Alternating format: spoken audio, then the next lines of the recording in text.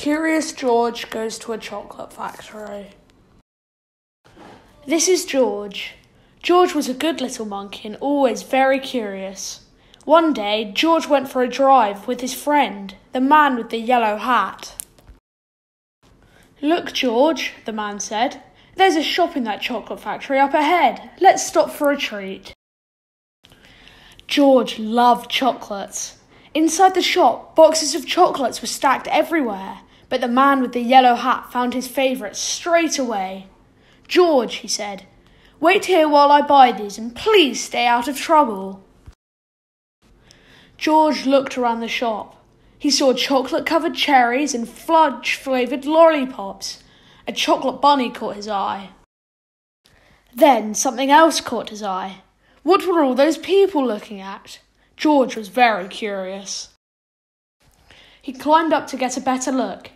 Through the window, he saw lots of trays filled with little brown dots. What were all those little brown dots? George was very curious.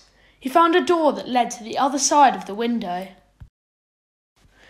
The little brown dots were chocolate, of course. A tour guide was showing a group of people how to tell what was inside the chocolate by looking at the swirls on top. This little swirl means fudge. This one says that caramel is inside, and this wiggle is for marshmallow. This is the squiggle for a truffle, this one is nougat, and the sideways swirl is for orange fluff. And this is George's favourite, banana cream. George followed the tour group until they came to a balcony overlooking a room where the chocolates were made. Down below, busy workers picked the sweets off the machines and put them in boxes. These were the machines that made the chocolates with the swirls on top. The chocolates came out of the machines on long belts. But how did they get their swirls? George was very curious. He climbed down from a balcony and up onto a machine. George peeked inside. He was trying to see what was making the swirls, when all of a sudden, the chocolates began coming out faster and faster. They sped by him so quickly they seemed to be running on legs of their own. "Quick, bring more boxes," yelled a man with a tall white hat. "What happened?" asked another man. Nobody answered. Nobody knew what had happened, and everyone was so busy that no one noticed George. The workers began to fall behind and the sweets began to fall off the end of the belt. "Save the chocolates!" yelled the man with the tall white hat. Meanwhile, George saw one of his favourites whiz by. He tried to catch the banana cream chocolate, but it was too fast. He chased it to the end of the belt. At the end of the belt, a pile of chocolates was growing taller and taller.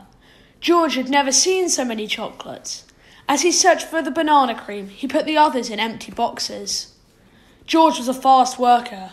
Someone noticed and yelled, "Bring that monkey more boxes! He's helping us catch up!"